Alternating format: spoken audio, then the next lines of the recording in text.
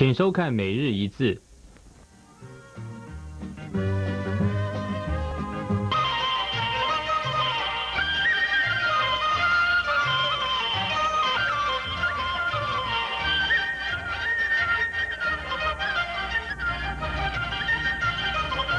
各位观众您好，欢迎您收看每日一字。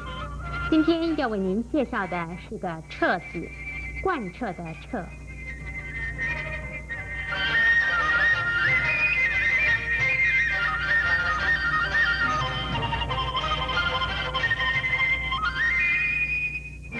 彻字的国语注音是彻，四声彻，吃恶彻，四声彻。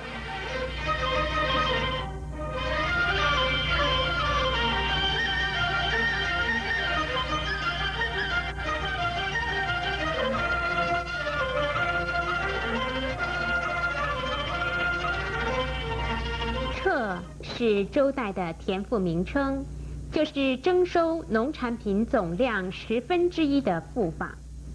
彻侯是秦汉时代的爵位名，共分20级。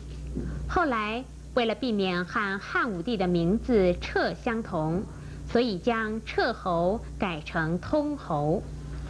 以上彻字是作名词用，其余多当动词使用。彻当动词用作贯通讲，如彻底是说所做的事开始后就能贯通到底。贯彻始终就是说做一件事能从头到尾都一样。彻头彻尾是说从头到尾。彻夜长谈是通宵达旦的细谈。彻悟是说通彻觉悟等。这些都是从贯通的意义上引申出来的。彻骨是比喻深入到骨头里去，如不经一番寒彻骨，哪得梅花扑鼻香。所以多用来形容对寒冷的感觉，或深度的愤恨，以及思念的情绪。